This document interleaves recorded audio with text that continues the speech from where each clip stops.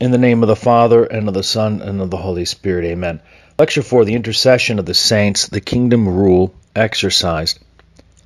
In our previous lectures, we stated a theme of the Old Testament is the inheritance of God, the glory of God. It's a connecting string throughout the biblical narrative.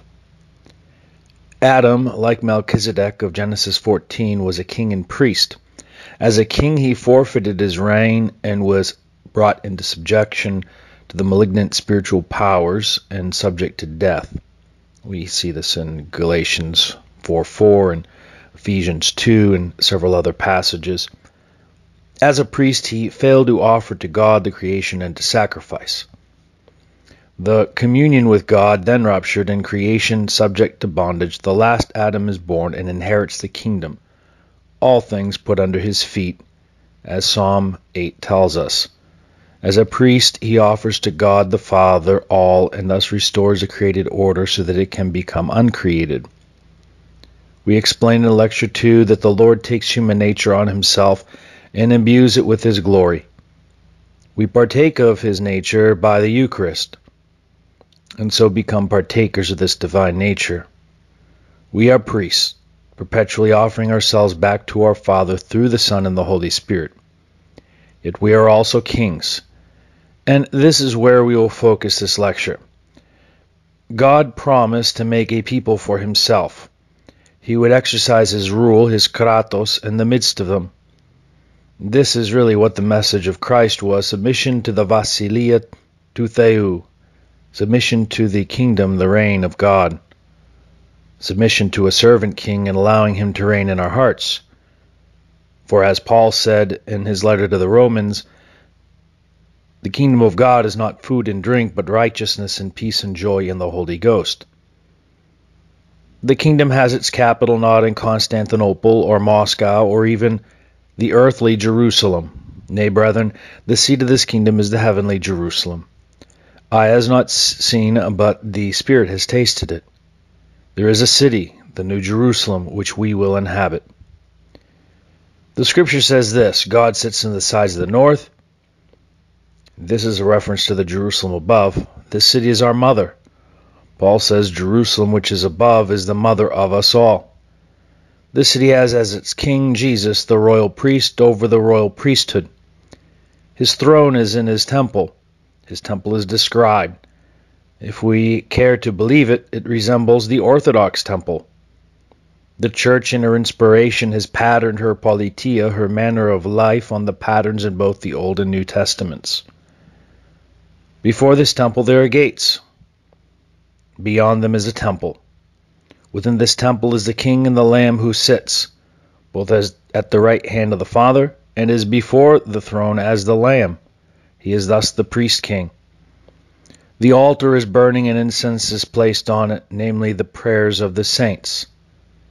Behind the altar are the 24 courses of presbyters, which correspond with the elders of the Old Testament dispensation.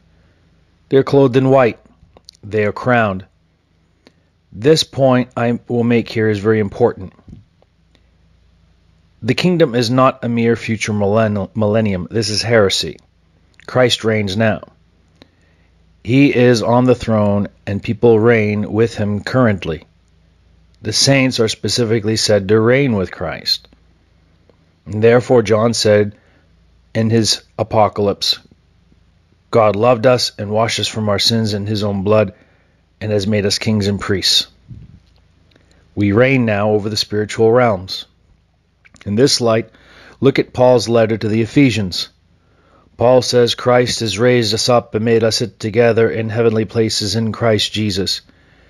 In heavenly places even now we are seated with him and reign over the spiritual realm, although it is in part now. With this understanding, the Orthodox Church and the Catholic, and I dare say some Lutherans, have always held some saints have been exalted to reign now.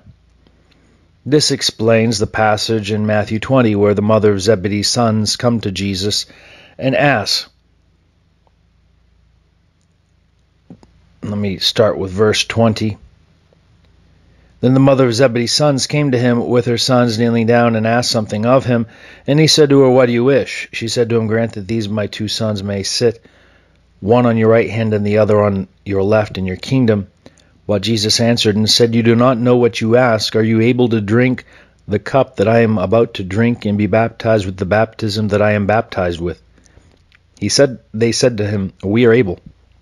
So he said to them, You will indeed drink my cup and be baptized with the baptism that I am baptized with. But to sit on my right hand and on my left is not mine to give, but it is given for those for whom it is prepared of my Father. And when the 10 heard it, they were greatly displeased with the 2 brothers. But Jesus called them to himself and said, You know that the rulers of the Gentiles lord it over them, and those who are great exercise authority over them. Yet it shall not be so among you. But whoever desires to be great among you, let him be your servant. If we turn our eye to the iconostasis in the Orthodox Church, we see Christ, and then John the Baptist on the left, and the Mother of God on the right. The reason why the mother of Zebedee's children was refused was the positions were already taken. The greatest among women is seated at the right hand of the king, like it was prophesied in Psalm 45. Your throne, O God, is forever and ever. A scepter of righteousness is the scepter of your kingdom. You love righteousness and hate iniquity. Therefore God, your God, has anointed you with the oil of gladness more than your companions. All your garments are scented with myrrh and aloes and cassia. Out of the ivory palaces by which they have made you glad. King's daughters are among your honorable women.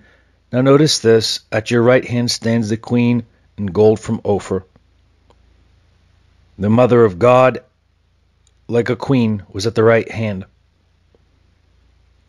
John is the greatest among men. Like Jesus said, there has not risen a greater prophet than John the Baptist. We believe, like Christians have always believed, that this kingdom has a request department, if you will, in the administration of its justice. God's representatives can be appealed to like the representatives of the king were appealed to in the Old Testament. The parallel is found in the reign of Solomon. His mother was the queen at his right hand and had full audience with the king, and the account says this.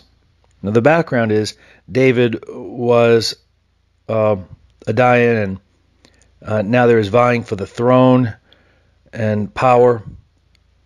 And this is in 1 Kings 2:13, and it says, Now Adonijah the son of Haggith came to Bathsheba, the mother of Solomon, so she said, Do you come peaceably? And he said, Peaceably. Moreover, he said, I have something to say to you. And she said, Say it. Then he said, You know that the kingdom was mine, and all Israel had their expectations on me, that I should reign.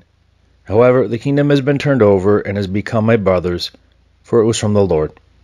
Now I ask you one petition of you. Do not deny me. And she said to him, Say it. Then he said, Please speak to King Solomon, for he will not refuse you, that he may give me Abishag the Shunammite as wife. So Bathsheba said, Very well, I will speak for you to the king. Bathsheba therefore went to King Solomon to speak to him for Adonijah, and the king rose up to meet her and bowed down to her, and sat down on his throne, and had a throne set for the king's mother.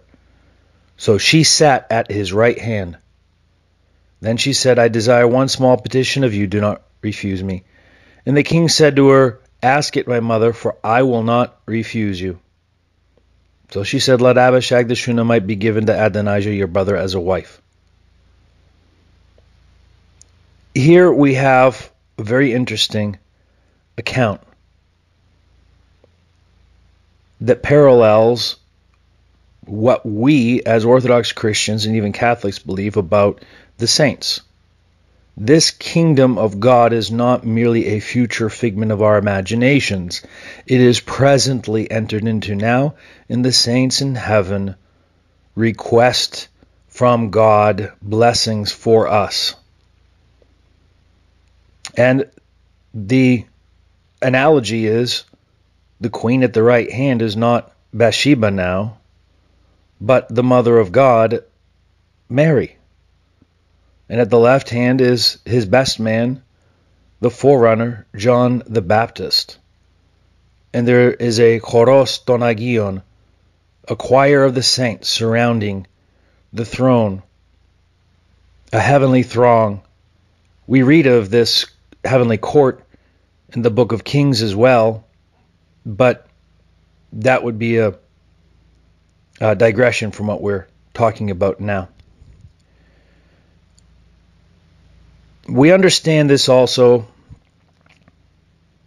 from John chapter 2. John chapter 2, the first miracle is recorded. And we see the parrhesia, or the boldness, which the Lord's mother had. And the text reads this, verse 1. And the third day there was a wedding in Cana of Galilee, and the mother of Jesus was there. And both Jesus and his disciples were called to the wedding. And when they had wanted wine, the mother of Jesus says to him, they have no wine. And Jesus said to her, woman, what do you have to do with me? Mine hour is not yet come. His mother said to his servants, whatever he says to you, do it. And they did do it. And Jesus did what she requested. Just like Solomon did not refuse his mother, so Jesus did not refuse his mother. For a greater than Solomon is here. If the lesser would not refuse his mother, much more the greater will not refuse his mother.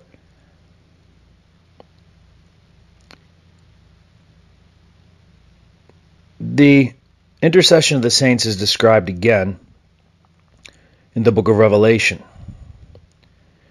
In Revelation, we read in chapter 8 that the saints pray for us. When he had opened the seventh seal, there was silence in heaven about the space of half an hour. And I saw the angels who stood before God, and them were given 7 trumpets. Then another angel, having a golden censer, came and stood at the altar. And he was given much incense, that he should offer it with the prayers of all the saints upon the golden altar which was before the throne. The smoke of the incense with the prayers of the saints ascended up before God out of the angel's hand. Then the angel took the censer and filled it with fire of the altar and threw it into the earth, and there were noises and thunders and lightnings and an earthquake. Some saints appear to have more favor with God than others. Biblically, this is true. Now, we can all pray to God and beseech him, and God, as our Heavenly Father, loves us all. But there is a sense in which some of his people have a boldness and approach to him that others do not. This idea that we can approach God flippantly and without fear is a very modernistic idea. I would dare say most reformers did not act this way, but this is the logical conclusion of their rejection of the Bible. We see in the book of Job the sufferings of Job, and at the end of his suffering in chapter 42, God appears to his friends and to Job. Job's friends desire to approach God. And the Lord says this, 42:7.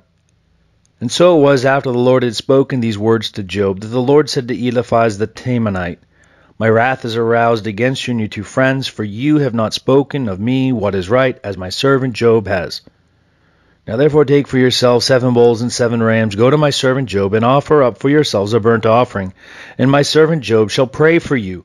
Why? For I will accept him, lest I deal with you according to your folly, because you have not spoken of me what is right, as my servant Job has. So Eliphaz the Temanite and Bildad the Shuhite and Zophar the Naamathite went and did as the Lord commanded them, for the Lord had accepted Job. And the Lord restored Job's losses when he prayed for his friends. Notice that these people had to have the intercession of another person, even though we can acknowledge there's only one mediator between God and man. We know that. But yet in the administration of God's kingdom and the blessings on the earth, there is a sense in which we as kings and priests are allowed to exercise that.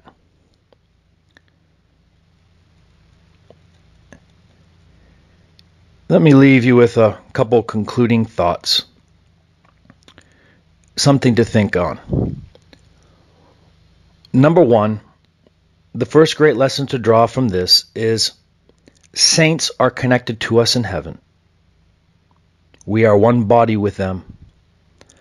Secondly, we are encouraged by this example of saints approaching God and having favor with Him to grow in grace and in favor with God. Thirdly, prayers are heard. Prayers are effectual.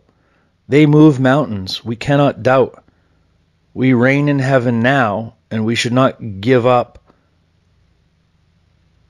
advancing Christ's work in the midst of His people. But let me leave you with one other thought. We live in a very individualistic, atomistic world where we no longer have a sense of community. God, in His economia, His plan of salvation, uses the requests of people to save others. And sometimes He saves them on the basis of their faith, not the faith of the person who's suffering. Let me give you an example. Read Mark chapter 2. There was a man who was sick, palsy. And it says that they could, the man, when they could not come nigh, this is in Capernaum. He goes to Capernaum. He enters into the city. The crowds are about him. And it says, and they come unto him, bring him sick of the palsy. And when they could not bring him in, they broke up the house. When Jesus saw their faith, He said unto the sick of the palsy, Son, be of good cheer, thy sins be forgiven thee. The sins of the person were forgiven because of the prayers, in effect, the action, the faith of others. The saints pray for us. And in that light, the fact that God connects us by community and helps us sometimes despite ourselves, let's not reject this ancient piety of the church, that we are one body praying for one another. But let us strive to understand it and grow in grace and in knowledge of our Lord and Savior Jesus Christ. Through the prayers of our Holy Fathers, Lord Jesus Christ our God, have mercy on us and save us. Amen.